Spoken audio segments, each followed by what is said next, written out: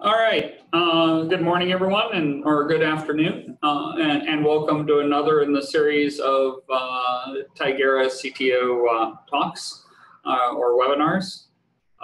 My name is Christopher Lilliansopi. For those of you who haven't joined before, I'm the CTO for Solutions here at Tigera and one of the co-founders. So what we thought we'd do today was, again, we've been getting some questions about and suggestions of things people want to hear about. So instead of me coming up with interesting topics or maybe not so interesting topics to talk about, we figured we'd answer some of those. And we got a couple of questions in the past about if we could actually, all this Calico and policy and networking is great, but what's the actual use case? What are people actually using this for? So I thought today we'd go over a little bit of a couple of use cases that we've actually seen in the wild. These are either specific users or that I'm anonymized, obviously, or it's a sort of composite of a theme that we see, and I'll talk about some of those. So as we're going, Mike is our MC is not here. He's out sick today. So it's going to be me talking and watching for questions, etc. So if you go ahead and have questions, just raise it as a chat or raise your hand, and I'll try and catch that and respond. So and we'll make the videos for this available probably a day or so after the webinar. So again, what we're going to talk about today is a couple of use cases, and we'll get started. I'll just explain what the three use cases I picked were, and if anyone wants to ask questions about those even before we get started, we're happy to.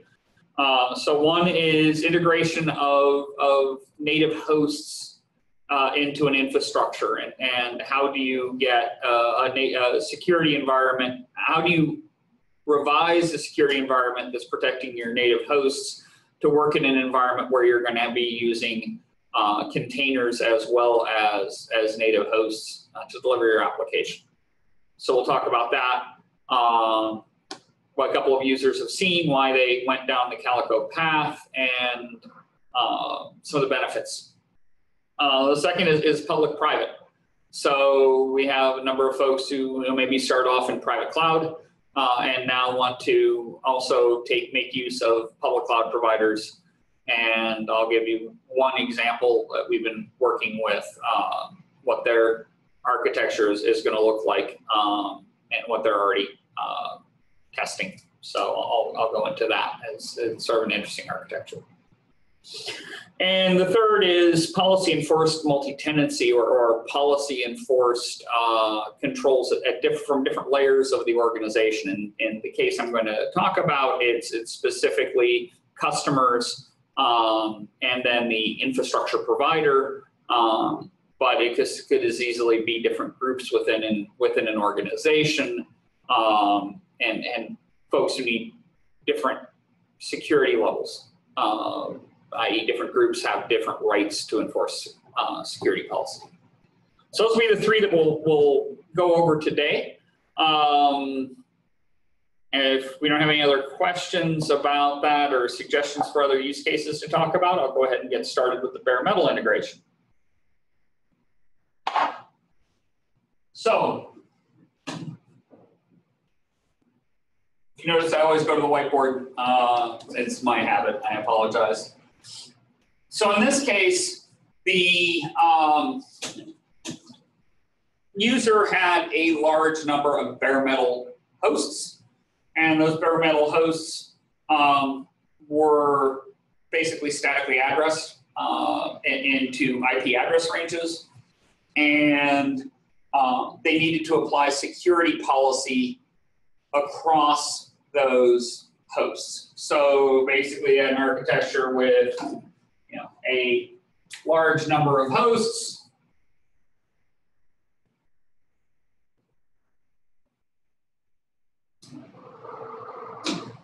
maybe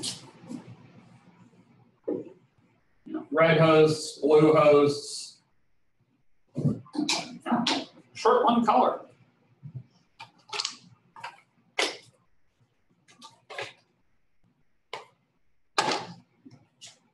And green hosts. And those might be distributed across the infrastructure, but they're all in address ranges. Can't really see that's green. This is green, that's red. Okay. Color is a little bit off on the camera. Yeah, and then they had some number of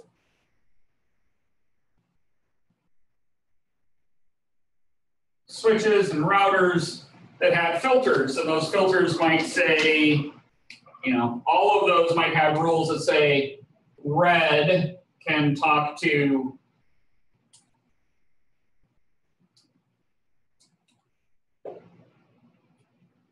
green.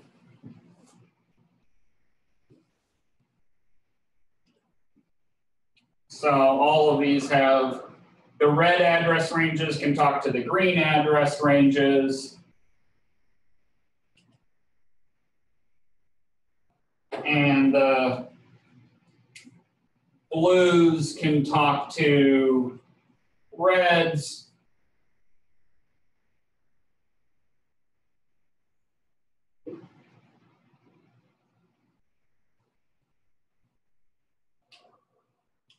So those rules are on all the switches because you don't know where the individual nodes are going to get stood up, configured. And then, some of these hosts are connected to these switches. And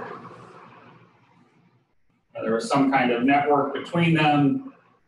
And that was the way their infrastructure was built. That's why a lot of people built their infrastructures. These could be VLANs, reds, greens, blues. We put in VLANs. In this case, they used, and then have subnets. These VLANs might be virtualized and tunneled over some kind of SDN, or they might just be configured on the switches. But nonetheless, blues were in one or more address ranges, reds were in one or more address ranges, and greens were in one or more address ranges. That's great if the simple rules are blues only can talk to reds. But what if all of a sudden some number of blues also need to talk to greens? So there's some subset of blues that also need to talk to green. Well, then we can't have these kind of rules. These blues now need to be further subdivided into blues that can talk to green and blues that can talk to reds. It's another set of address ranges. Put those rules in. And these rules start getting fairly chunky. So in this case, we were talking thousands and thousands and thousands and more thousands of hosts with lots of different rules. So you were looking at was literally tens of thousands of filter rules in the infrastructure. Those had to be maintained everywhere. Their IP address ranges, they're not provisioned by whatever's putting applications on here. So a couple of things happen. One, keeping these up to date is difficult, and removing the cruft, removing the rules that you no longer need are also very difficult. But the bigger issue is TCAM space. For those of you who are networking guys or gals, there's an issue where a filter rule, if you want to run it wire rate on a switch or a router, has to be installed in hardware memory. It's called usually TCAM. Routers and switches have limited amounts of TCAM. More TCAM make is much more expensive, and it's not a linear. It actually gets super linear. So they were at the point where their switches and routers could not actually handle any more rules. They could put no more business logic into their infrastructure. Meant that they'd have to slow down deployments, new customer acquisition, et cetera. A bit of a problem. The other thing that they were looking at was at some point, some of these workloads might migrate to containers and or VMs, but containers were definitely a target. And as you know, if you've been listening to our talks or watching things like Kubernetes, et cetera, containers are ephemeral. And one of the things is the IP addresses associated with containers are also ephemeral. So all of a sudden these rules now not only are capping out their growth, but if a container, now a blue container, spins up, it also needs to talk to red. His IP address is not going to be fixed in time or space. It's literally an ephemeral address that the infrastructure assigns it, which means that his address, we call blue prime, must be programmed in to the switches at time of pod creation. All the switches. Remember we said we can't put rules in here anymore. Say we could. I have to program these switches to make this behave like the original infrastructure.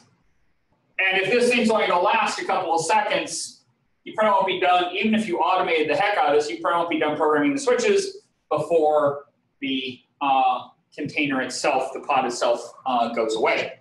So we've got now not only a resource contention problem in the switch, we also have an impedance mismatch where the time to live of these pods is shorter than the time it takes to update the switches about the existence of the pods. So this is what they were looking at and saying that this was not a tenable solution. They were already sort of stuck, and they would become basically completely stuck by the time they started going to a more dynamic application environment. So what to do? So we still have red. Well, let's now just think about what to do before we introduce containers or pods. Let's just talk about how you fix this, but in a manner that's more efficient, doesn't introduce resource constraints, and most importantly, sets you up for containers or pods or VMs as you go forward, in this case, containers and Kubernetes, and I just stepped on the power switch for a light. So, what to do? One of the things that you can do with Calico is you can install Calico on a native host, a native Linux host. We talked about this a couple of webinars back. So they installed Calico on each of these hosts.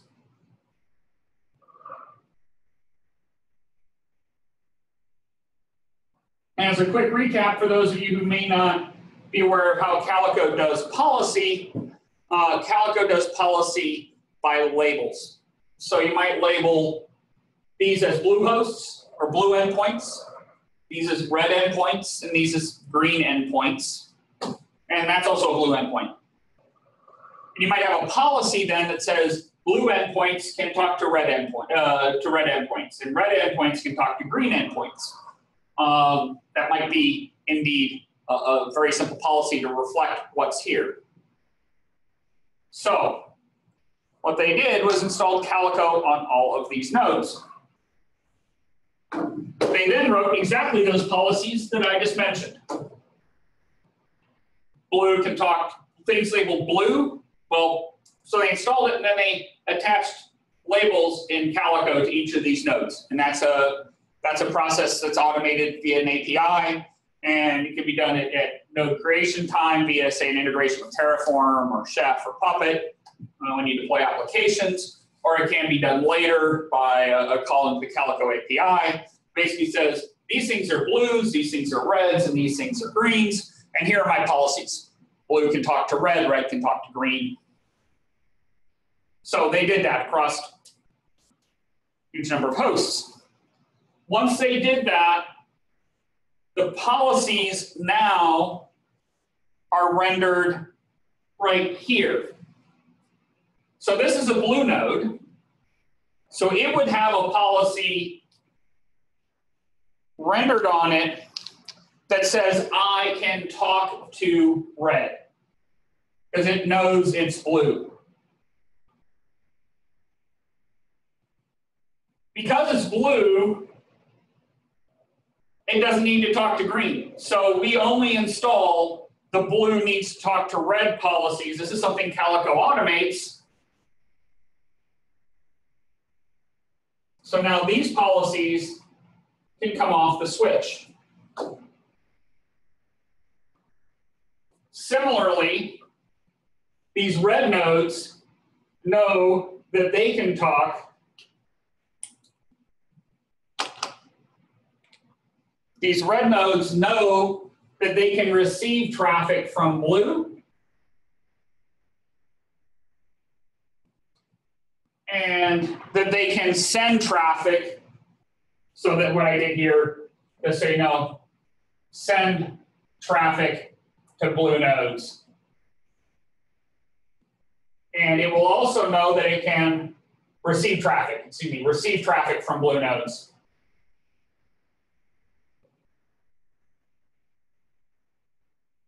Allowed in, and we're allowed to send traffic to green nodes.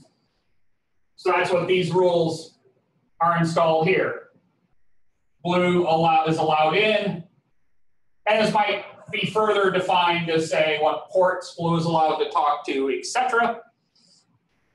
And now the greens have a policy that says they're allowed to receive traffic from red, again, maybe on a specific port or a set of ports.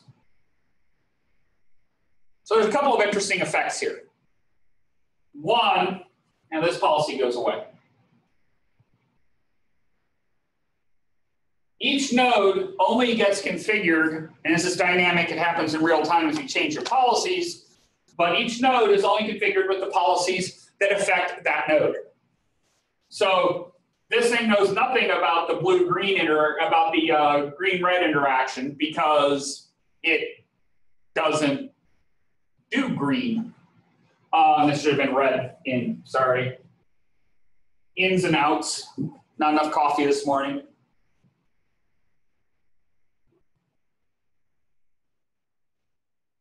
And so it doesn't need to know about the red-green interaction because it's not green and it's not red. So policies are now rendered locally and only the ones that are necessary. We no longer have policies in the switches. So we are no longer resource constrained by the switches. You can have other very gross policies in here, very coarse policies if you wanted, but these don't have to be operational policies. Also, because the policies are rendered right on the hosts, we know very specifically this is a blue host. We don't have to look up an IP address. We know it's blue because it's on a blue host. So the policies are actually rendered in a place where we can authoritatively say this is blue or this is red or this is green. So there's an interesting solution. The other thing is the policies are now fairly generic. Reds can talk to greens. Blues can talk to greens. Blues can talk to greens, and blues can talk to red. Excuse me. Blues can talk to red. Reds can talk to green. So I've got two policies that are stored. They're only rendered in the network when a host comes up and is identified as a blue, red, or green host. So we don't have firewall craft. We don't have rules in here in these switches that might be 5 years old and no one knows if they're still necessary or not. I also don't need to keep track of IP addresses because what these actual rules in here were lists of IP addresses. So somebody would maintain a list of all the blue hosts' IP addresses and enumerate those IP addresses in this filter. So once you've done that, you see an IP address here. You don't know it was a blue host or a red host or a green host. You can only infer that based on the rule it's attached to. Makes it very hard to clean up rules later. It makes it very easy to make mistakes. Here, this is all pushed to the edge. So all the policy treatments pushed to the edge, and the infrastructure becomes very simple. So this was their entry point. It's not the standard entry point in Calico, but it was an interesting entry point. But now, because this is the way that they've structured, as as they are moving to Kubernetes, they now have nodes out here that might have blue pods and green pods. There is no difference between these and those. There is a slight difference the way Calico looks at it, but it's an esoterica regarding how where the policies get applied, but basically it's the same. So in this case, now on here, I have a policy that says that this pod is allowed to source traffic to red. This green pod is allowed to receive traffic from red. And blue is allowed to send traffic. Again, I'm in all my colors. And blue is allowed,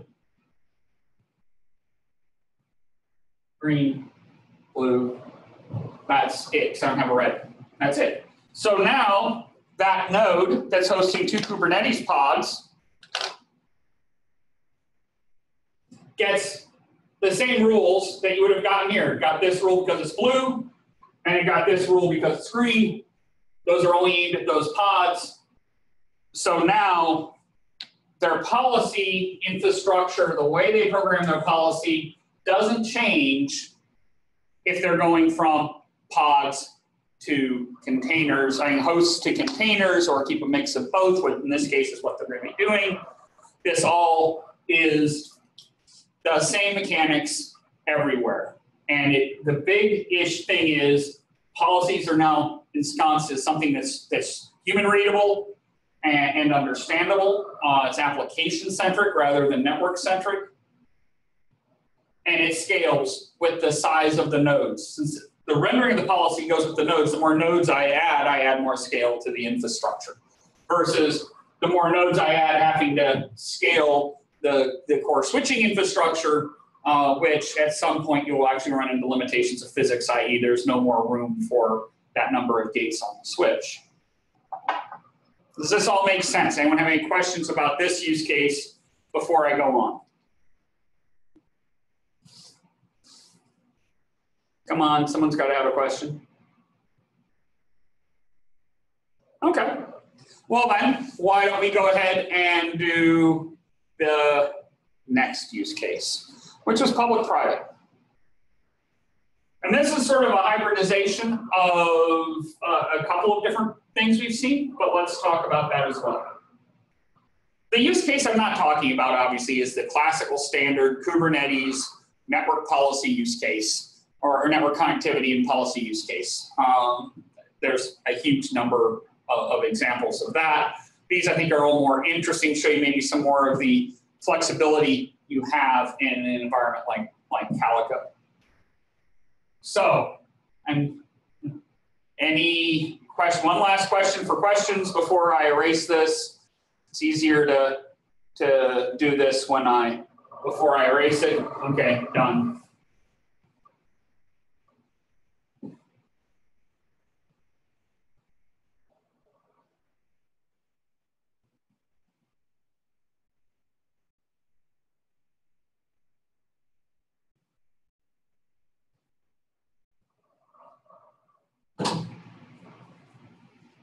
Now the next use case, pardon me a second, is public-private hybrid. So in this case, I'll take the normalized example here. There's a couple different, multiple different users using this, but let's just take the user as an example, or the fabric owner. So they have a private data center here. So this is a private DC. And there's a Kubernetes cluster in it. So in the Kubernetes cluster, I'm just going to draw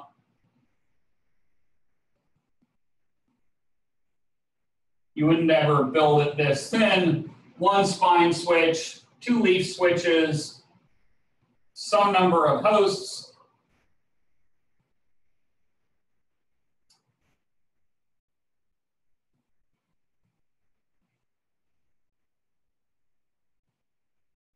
They're running Kubernetes.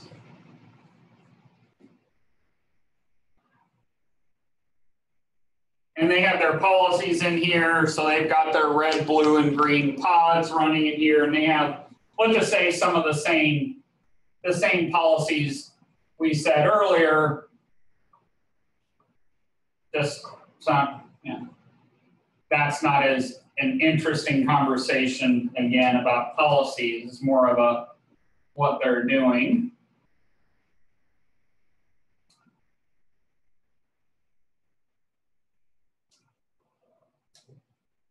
Okay, so we've got some number of pods, red, blue, green pods, and they're in this private data center. Kubernetes is running. This is all great.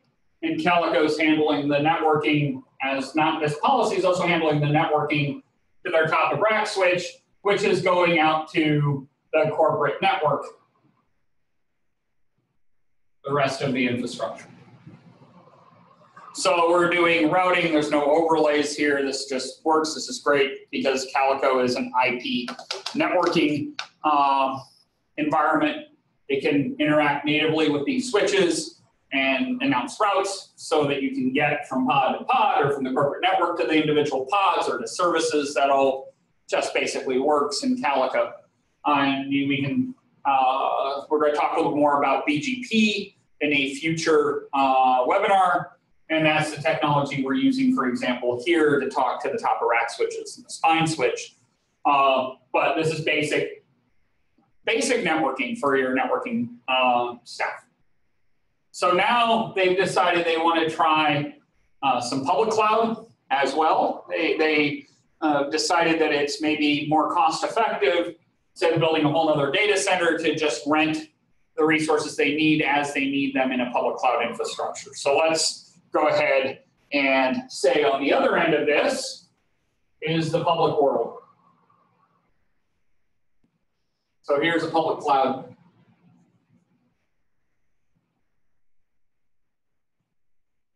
So I'm going to use Amazon terminology here as an example. Same basic capabilities exist in all the public clouds.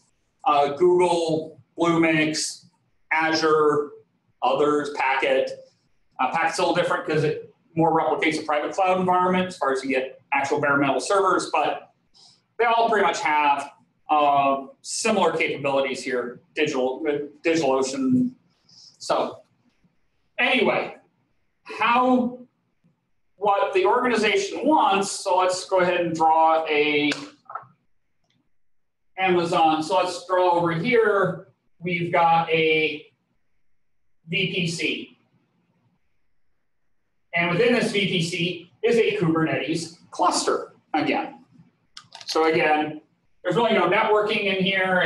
Networking just works in the VPC. So you've got some number of instances, and those instances have red, and blue, and green containers in them.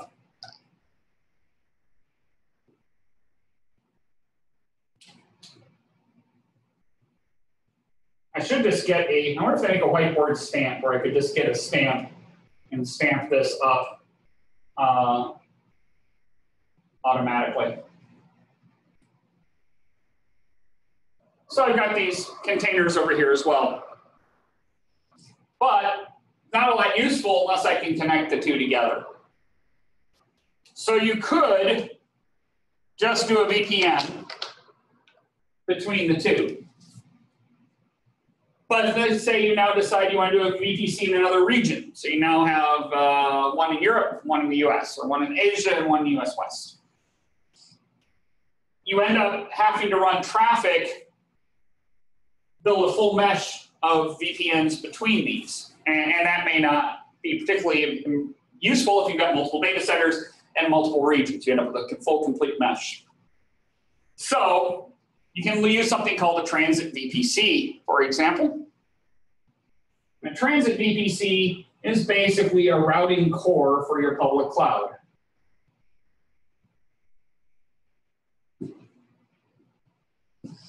And the transit VPC has a couple of routers in it. And you have a couple of different options, so a multitude of options.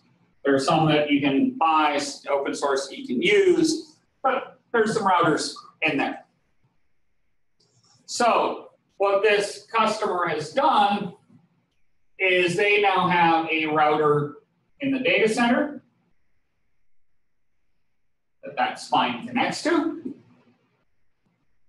And that router uses something in Amazon terms is a direct connect. You could also use a VPN over the public internet, but they wanted a higher throughput, tens of gigs. So they put in a direct connect, which is basically a fiber from their site into, in this case, Amazon. So that VPN, that direct connect, ends up connecting to those two routers.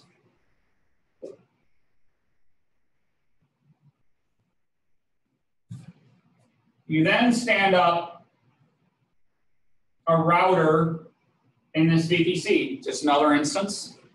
Could be the same router you're using here, could be something else. And that router is talking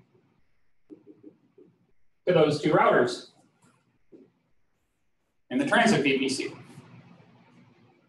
If you end up with another region VPC, I'm not going to draw everything out here. VPC in another region, surprise, surprise, it gets a router, and that router is connected to the transit VPC. Move my laptop a little bit out of the way. Let's see. I won't draw the instances down here, but it's basically the same architecture. Because Calico can talk to routers natively and without in-cap, these Calico nodes will talk to this router if they need to get out of the VPC. If they don't need to get out of the VPC, they can talk directly to each other and not burden the router. That's standard IP routing capability as long as you set it up right. So now all of a sudden, pods here, once these routes for these pods are announced into the transit VPC routers, those are announced to this router, which distributes them in the private cloud. So now private cloud nodes know about nodes in the different VPCs, and nodes in different VPCs know about each other as well. So now this all looks like one big networked fabric. And from a reachability standpoint, those pods can communicate with one another directly, provided policy allows that. The next hook on this is something I talked about 2 weeks ago, which is you can actually interconnect the Kubernetes and the Calico policy store among all of these endpoints. So now, if you have a policy that says blues, blues can talk to reds, you can have that policy stored in one place. Blues are allowed to talk to reds. And this blue node, this node here, will know where all of the reds are in the infrastructure. It will know that there are reds here, here, and here, but it will also know about these reds over here and these reds down here. So now that one policy can be applied everywhere. This red will know that the thing it's trying to connect to it is a blue. It's a blue in a different site, but it really doesn't care. So now you have a common policy, very easy reachability. This is standard IP routing. If you can fix an IP routed network, you can fix this network. This, in fact, if you want to look at it, these VPC core routers almost, they could be border routers in your data center. You can almost think of them as a spine and these as racks, just potentially very large racks of potentially thousands of hosts. But the architectural instance looks a little bit like this. So that's the second use case. So we think, we're seeing people starting to go down this road. You might even have multiple private data centers also connected into this. I've even seen people talking about interconnecting their sites using transit VPCs. If you're already investing in direct connect, maybe that's cheaper than having your own IPVPN between your sites as well. Don't know. It's an interesting bit of math to work. But this is the public-private hybrid use case that enables reachability across public and private cloud, as well as policy continuity between the public and private sides. Last questions, last shot for questions, both for, I erased this one. Going. Okay.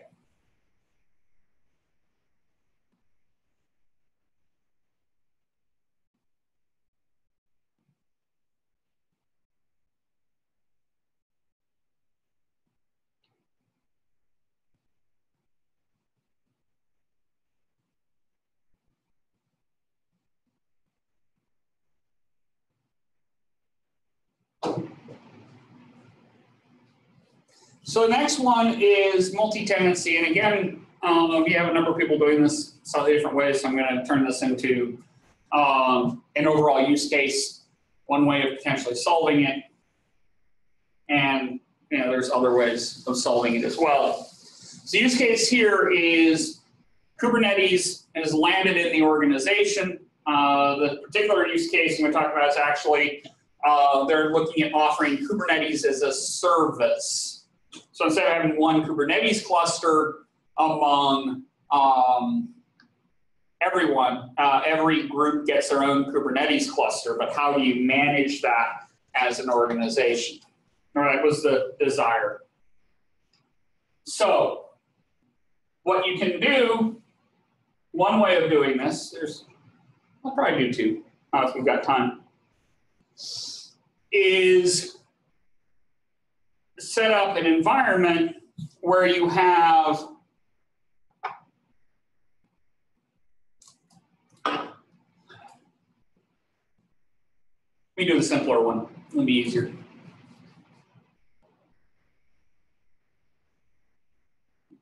So the simpler one, you can have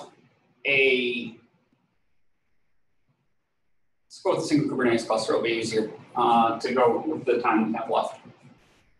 So I've got a Kubernetes cluster, but in this case, I have tenancy requirements. So again, I've got a Kubernetes cluster.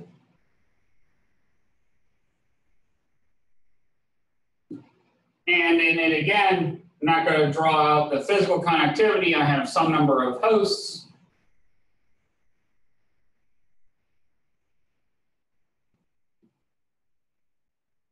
And now I have tenant organizations. So you might have a red, blue, and green tenant. So whenever red fires up a workload, it gets labeled as tenant red. So what you have here is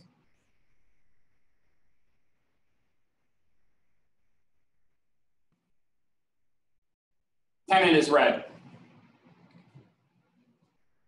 Green workloads come up.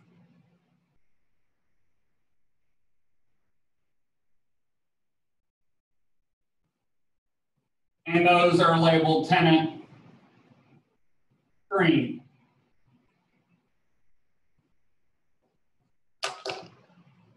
Blue workloads come up.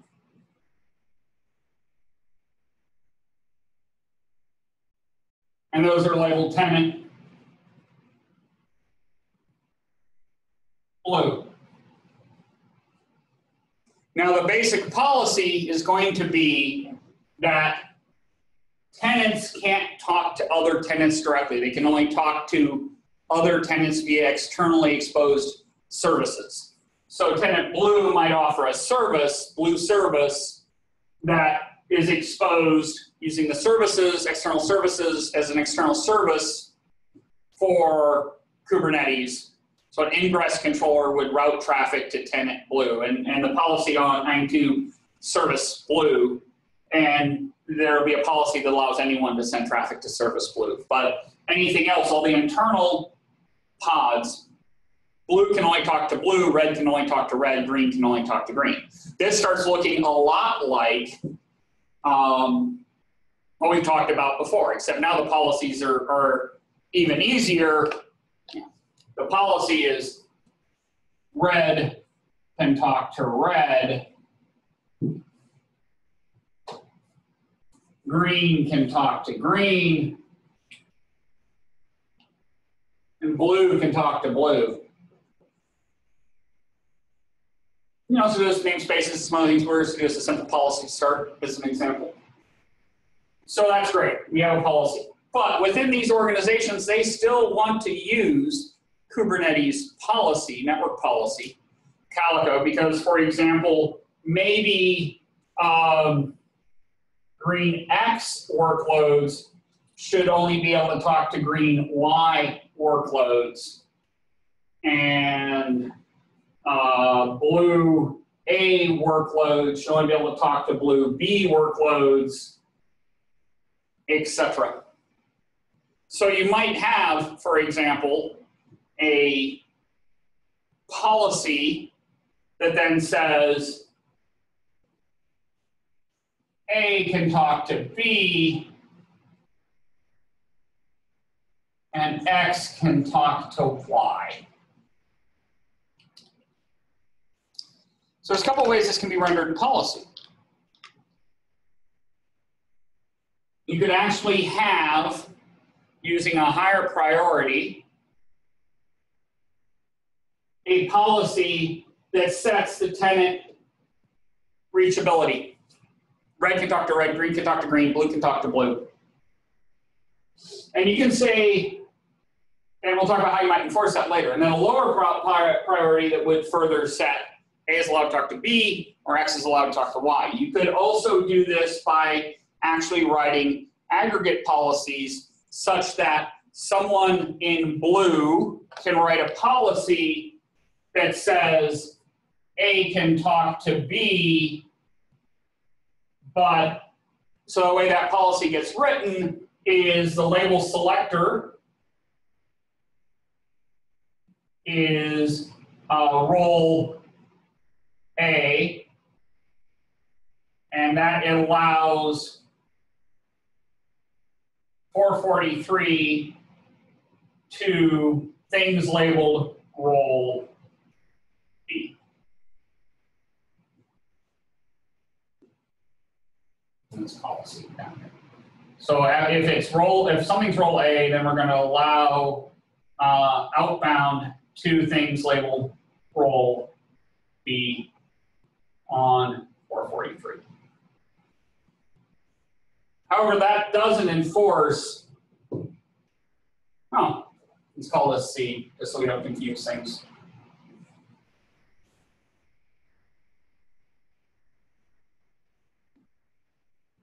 What you can do with Calico policy, though, is say the selector is role A and tenant B. And it's allowed to talk to things role B and tenant, role C and tenant B.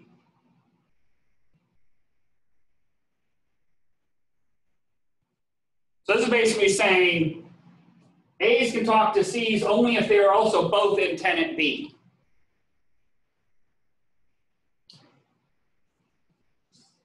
Either of these mechanisms you could enforce, say, in your CI/CD chain.